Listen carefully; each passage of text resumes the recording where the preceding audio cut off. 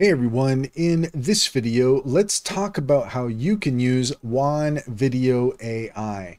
In order to do so, here we are at wan.video, that's WAN.video. And here we can see that we have AI images, we have AI videos. You can see here a variety of examples of things that other people have done. And there is some really cool stuff here. So let's go ahead and see how it is that we can use Wan. So the first thing we want to do is we want to go ahead and log in.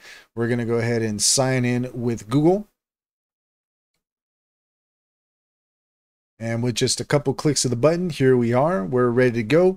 So we have our free version, we have the pro version, which works out to be about $60 a year, which is not too bad. It's 300 credits per month. We'll see how that works out. But we also have the monthly subscription that's $6.50 a month. So that's kind of nice. Right now there's 35% off, or you have the premium for 35% off and 26 a month. So that's really quite reasonable compared to some other platforms. And one of the things here is we could see that we do need to earn some credits in order to proceed. So let's go ahead and click on check in.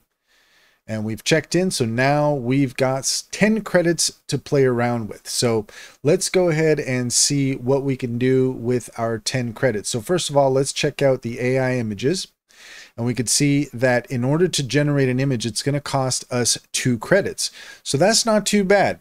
Let's go ahead and check out the videos section. And here we could see that we could generate 10 credits. So basically, those daily login credits are going to give you 1 video that you can play around with. It's not too bad, it's not too great, but it at least is something, and you can do quite a few images if you want. So let's go ahead and try something out.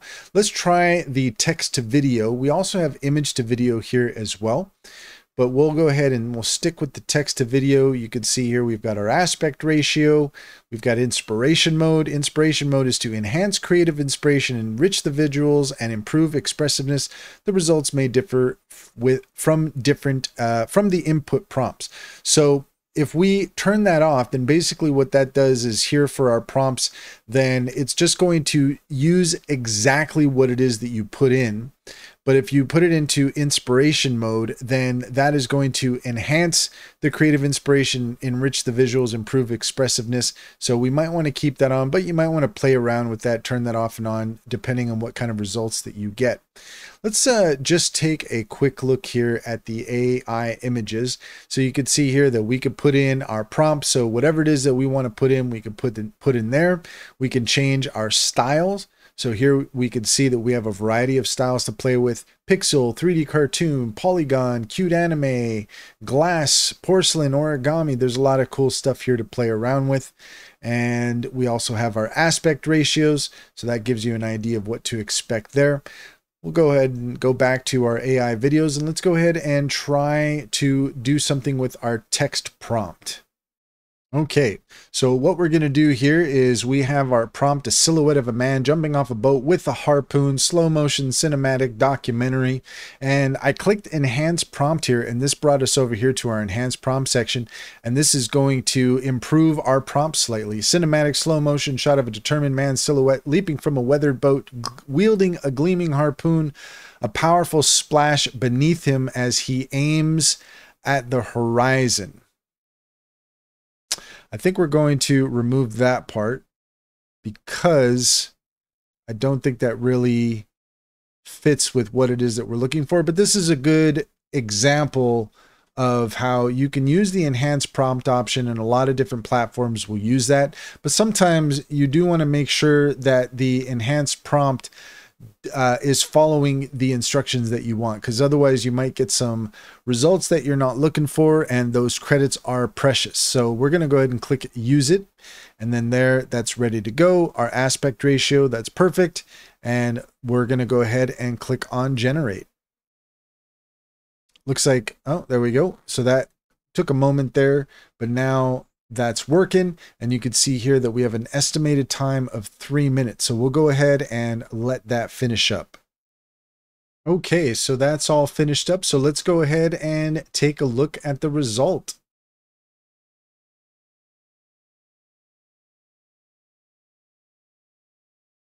So some pretty cool stuff here. I like the silhouette of the person. I like the, there's a lot going on here that we're looking for, but also it's not quite hitting the mark.